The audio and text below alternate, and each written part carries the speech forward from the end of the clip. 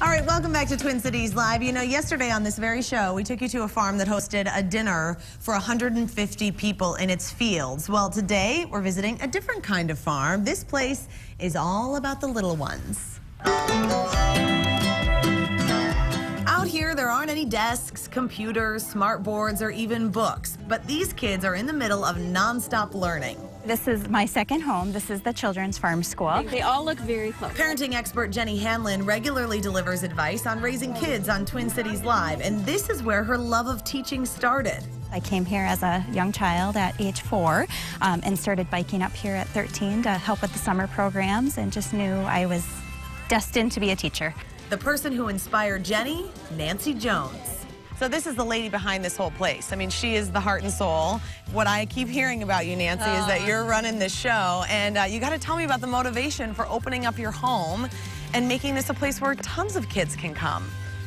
We had our own children. They were 3 and 5. They were playing here on the farm, learning things. Our friends were all driving their children to some school or other, and we thought, our kids are learning a lot here. Then they would all want to come here, our friends, and so we finally thought, let's just have the school here. Nancy and her husband turned their home into the Children's Farm in 1975. It's a licensed preschool during the school year, and kids like 3-year-old Lauren and her mom, Nikki, are taking today's parent-child class this summer. We love this place. For people that live in the city, it's fun to be able to come and do the farm. Right now, we picked purple beans. Lauren, what are those? Beans. Did you find those yourself? Oh my Mommy did. She did. Now, would you like to eat those beans? No. No. No? We'll see about that in a few minutes. Along with bean picking and other garden work, the children conquer their fears by climbing the hayloft. They haul hay in wheelbarrows and take care of the livestock. We have 4 horses, maybe 5, a calf, a steer, a lamb, 3 sheep, goats, rabbits, chickens, chicks.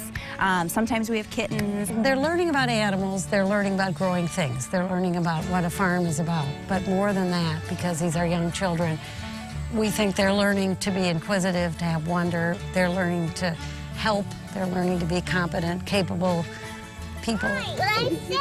Kids like Dylan are learning to work with others, even if he encounters a little conflict while digging holes in the garden. A mean goat put more sand in it. Well, that is life, my friend. There will be mean girls until the end of time. It's terrible. Colin Lambert interned here in college. She loves the farm so much, she drives her 5-year-old to Lakeland Township all the way from Eden Prairie, just so Gwendolyn gets the same experience. So what kind of things do you think she's getting out of this place that she might not otherwise get at, I'm sure, your lovely home in Eden Prairie?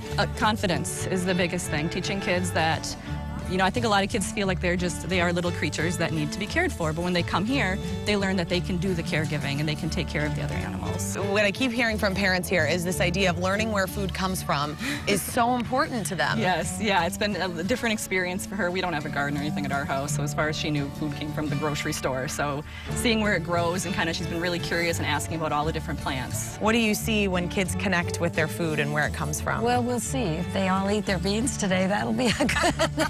We got to get those beans cooking real soon, so. Remember Lauren, who said she wouldn't eat the beans she harvested? It's good. She said it's good. She likes it. Well, turns out when those beans are cooked up and topped with a little melted butter, they aren't so bad after all. Does this ever happen at home, Nikki, that she wants to eat beans? No. It's aha moments like these that keep these children, their parents, and Jenny Hanlon coming back season after season. And seeing how they can walk away feeling like, I did that, I grew that, I did that. It's very cool. It is such a fun place, John. I mean, seeing the looks on these kids' faces is unbelievable. That wasn't staged, nothing like that. No. They were actually eating their beans. They were eating. I didn't yell at them and demand that they eat their beans. And actually, they were going up for seconds. I mean, they were all about it. And the parents were just sitting there looking like, my kid will never eat this bean at home. And here, it's amazing. So here's the deal. The Children's Farm School, it's not a public place. Nancy and her family live on the farm, and you can sign up for classes. There's a serious demand. It can be tough to get into the classes, but I say be persistent because it is worth it. What a great experience for kids. And if you can't get to the children's farm, there are some ways to bring the farm to you. And Jenny Hanlon is back with us in our studio to show us how to do it. Nice to see you. Thanks for having me here. Oh, it's great to see you. Okay, we found out some really fun themes when we were out with the kids, and really you saw all the kids digging, and they are actually using the tools to do something, right? Definitely, and at the children's farm we have the tools not as toys, but really as tools. Right. You saw the shovel being used down in the garden. Great way to get kids excited about gardening before they actually start, so they can play in there. And you did see some wheelbarrows as well going with the hay, and that's a great thing to use at home. You can use this in a sandbox, the shovel. You can use the wheelbarrow to have your kids help with some gardening or yard projects. So you think even though like kids have this stuff as toys all the time, right? A toy shovel. Yeah. But you think when you're doing a project at home, you should say, get your wheelbarrow and don't just play with the wheelbarrow off to the side. Help me with stuff. Yeah, well, and especially like with this shovel, it's a metal shovel, so if you had a bunch of kids just playing with that in the sandbox, it could be dangerous. So that's why we do keep our toys separate as tools then. And the wheelbarrow could be used for playing as well, but it can be used for a job as well. Pretty good. Yeah. Okay, we'll talk about easy planting for kids and get them involved in actually planting some stuff. Yeah, so it's really not too late in the summer to do some lettuce planting here. We have some dirt. You can have your kids plant some lettuce seeds still. They would still grow. Yeah. And some radish seeds. These are types of things that just grow pretty fast. You're going to see, so you would still see results. You can have them bury it. Imagine this in the ground. And do you think you can get the same results that you had at the school where they were harvesting things and then the kids actually want to eat it? Do you get that same result at home? Yes, definitely. Yep. Yeah, for sure. And I think when a child plants something and they have a chance to tend to it and water it and watch it grow and harvest it, they're so excited to eat that, and that's what we want for them. What did you do to those beans? Well, she's got a couple more things to plant that we want to get to. I'll be quick here. I'm sorry. Other planting ideas, just because we are late in the summer here, but you could do some bulbs with your kids this fall. Another cool thing to do with them this winter is plant them inside your house. You know, get a big bin. It could be smaller, and plant them this winter, and then you have them growing in your house in the wintertime. Another thing is potatoes. So thinking ahead to next spring, you want to cut the eye. You wouldn't just get this at the store though. You'd want to go to a gardening store. Yeah, you want to get this is kind of cool for kids to know. You plant the eye to the sky and dig it down. And when kids dig out potatoes, that's pretty cool. And they can plant that now and then. No, this would be next spring. Next spring. Yep. Waiting until spring, but it's such a neat thing because so many kids are harvesting, or so many people are harvesting their potatoes. Now can we get to the tasty beans? Yes, sorry. We're on the beans here, Jenny. All right, Jenny over here. John, first, while we talk here, you have a job, John.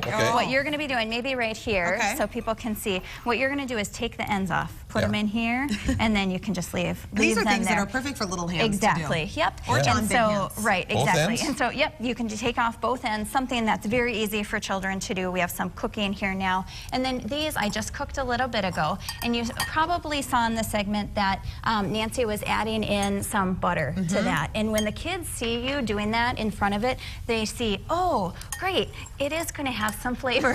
I know I like butter. And so you want to do that right in front of them, and then add a little salt in front of them, This way you could be like, if you don't do your homework, you're going to eat the ends of the beans. As soon as you throw that in, though, they're not going to eat it all. But, another thing, I brought this pan on purpose because a lot of people don't realize this. When you're cooking with children, using an electric skillet like this is actually going to get them more involved than if you have it up on the stove, because they can get around it. Say you had 2 or 3 children here, they could have a stool, and up here.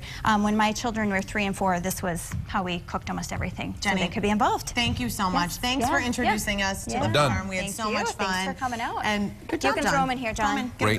There you go. You can go to TwinCitiesLive.com because we have more information on the children's farm and a link to Jenny's website. We also have a link to pre-order Jenny's book. Big news. Congratulations. It's called Your Family Compass, a parenting guide for the journey, and it comes out on October 13th. All right, coming up on Twin Cities Live, BT from Cities 97, plus a 5